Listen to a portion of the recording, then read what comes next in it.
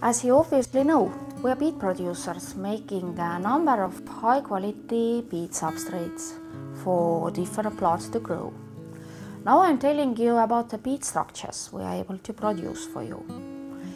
Peat itself, it is accumulation of organic matter which forms in wetland conditions in the absence of oxygen. One of the most common components is sphagnumos, although different other plants can contribute. One of these dissolves as fiber inside the less decomposed peat. Additionally, raw peat can contain some wood particles or some stones as well.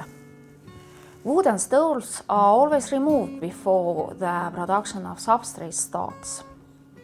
Screening. Basically, in peat production for horticultural use, peat is screened in 3 different structures: fine, medium and coarse. According to plant growing stadiums, there might be different requirements to the screening of peat. Fine. Fine peat is used for growing small plant from seeds. To fill the sow trays, it is convenient to use fine peat where all the bigger peat particles are already screened out. Fine peat we can screen in 2 different structures. Extra fine, where special attention is paid to remove any bigger particles inside the material, or our regular fine structure. Medium peat is intended to fill different size of pots, and this structure can be various depending on the plant size and size of pots.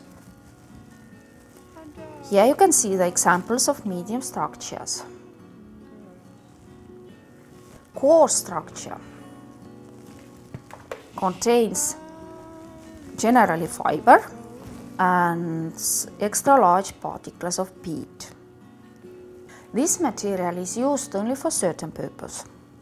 Due to its characteristic, it can be packed only in peat bales. Medium coarse for the plants that have to remain into the same growing media for a longer period, and same time their roots need better aeration, we have worked out the medium coarse structure. Those plants can be house plants like or Christmas trees or strawberries, for example. As this material is collected a longer period as a result of screening different peats, the content of material might vary more than any other structures. But at the same time, for peat plants it is most important to ensure a good aeration for the roots, and it can be highest only with this kind of material.